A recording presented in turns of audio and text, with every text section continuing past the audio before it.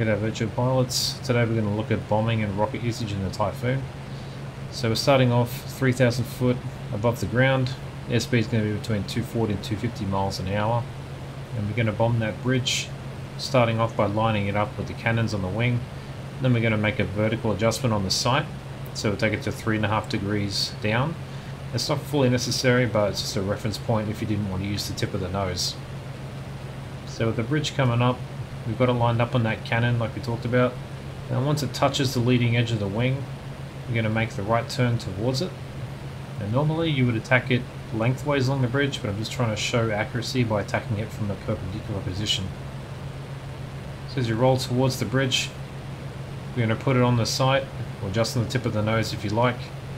This will give us a 20-degree dive, and we don't need to touch the power, we're just trying to get some good airspeed here. We'll release the bombs at about 1,000 foot AGL and then begin the recovery. Now we can see we had a nice hit. And you'll see that I'm only dropping one bomb in this instance, so you can drop both if you like. And if you do happen to only drop one bomb, there is going to be a bit of a weight discrepancy, so the plane's going to want to tilt towards whichever wing has the bomb on it due to the extra weight. So as you can see, this technique's pretty straightforward to what you've seen before. So now we'll have a look at the rockets. So when you're using the rockets, same technique, begin at 3,000 foot above the ground, airspeed between 240 and 250 miles an hour, but we'll use 1 degree on the dial this time. And you line up on the cannon. As the wing touches it, we roll in. This will give us about a 20-degree dive. So get the wings level, get the reticule on the target and account for the wind and target direction. We'll fire about 1,000 foot above the ground and recover.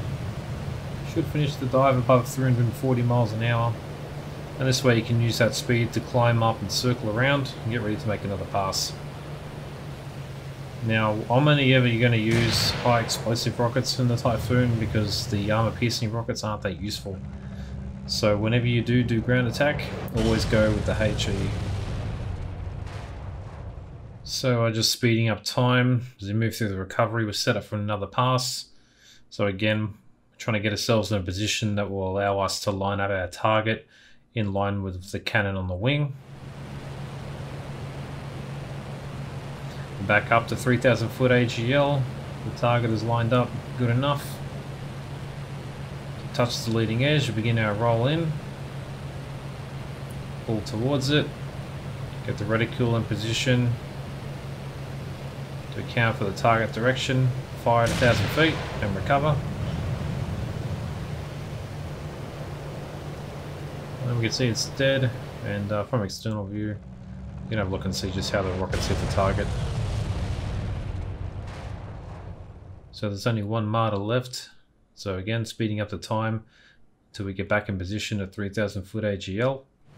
Now this approach is going to be a little bit tighter, so I'm going to initiate the roll towards the target before it touches the wing in this case. May result in a slightly steeper dive. Get our reticule on the target and account for the direction and wind. Fire at 1,000 feet and then begin the recovery, and that's another hit.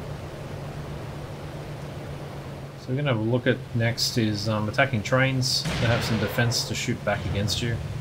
It's going to be a slightly different technique with this one. Now against the train, you want to attack it along the length of the train. So you're going to attack it from 90 degrees initially, and you're going to predict the motion as well. So it touches the leading edge at approximately the cannon position, so you can begin your turn from 3,000 foot. Now as we make our attack, we want to maintain a slightly curved flight path all the way in. This way the AAA won't get a beat on us. Once we're in range, we just fire all the rockets and pull through the target. This way the rockets will hit along the length of where the train is travelling and hopefully destroy it. So you can see we're flying this curved flight path.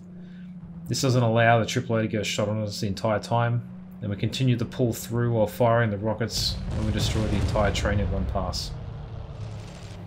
Now in this technique I had to fire each rocket individually, so the next one we're looking at is attacking a tank using the salvo function on the rockets. This way we're going to fire all of them at once to ensure its destruction.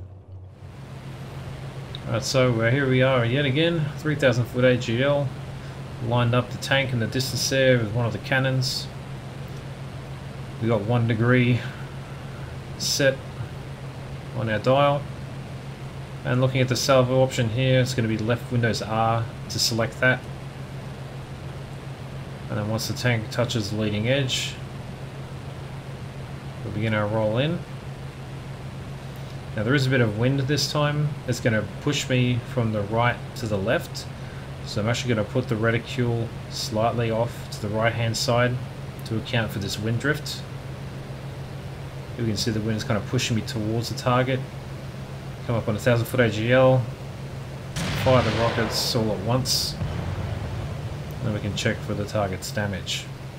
Like I said before, you're much better off taking off high explosive compared to the other rockets, because these ones have the ability to kill a target tank, as you see here. Now to complete the tutorial on how to use bombs and rockets in the Hawker Typhoon. Until next time, remember to fly safe and check your 6.